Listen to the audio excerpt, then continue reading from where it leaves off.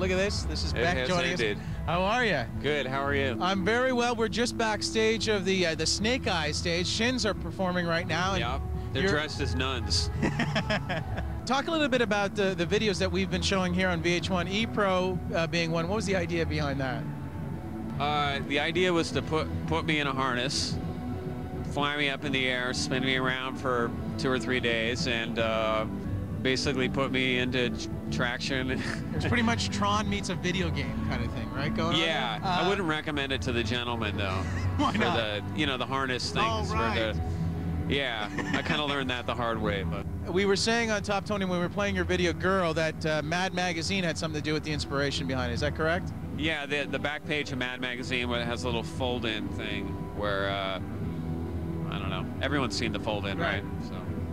Okay, we're gonna talk about Guerolito in a second, but first we had some business to do. Show a video. Okay. Here's Nickelback moving up 2 spots from 6 to number 4 with Photograph.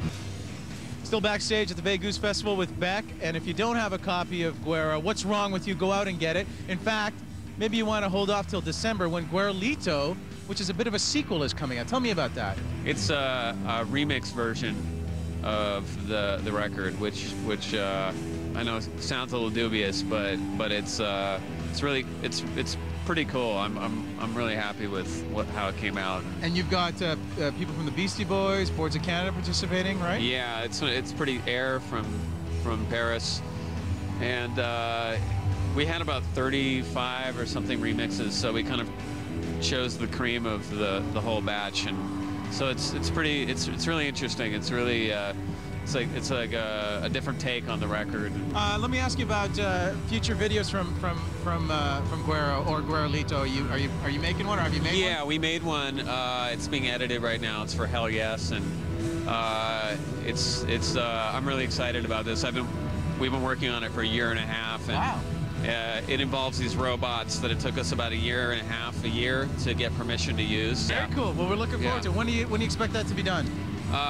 Probably this week. Okay. Yeah. Well, we'll look forward to having it on our show. Yeah. And Black Tamarine, by the way, great performance on the Late Show. I caught that. It was fantastic. I'd look forward to seeing a video for that too. The Shins are wrapping up behind me, which means Beck is going to be going on stage. So thank you very much for spending some time with us. Very nice to meet you finally. Yeah, good to meet you. In the meantime, here's what's coming up. I ain't saying she a gold digger, but she ain't messing with no broke. First, here's what's in stores now.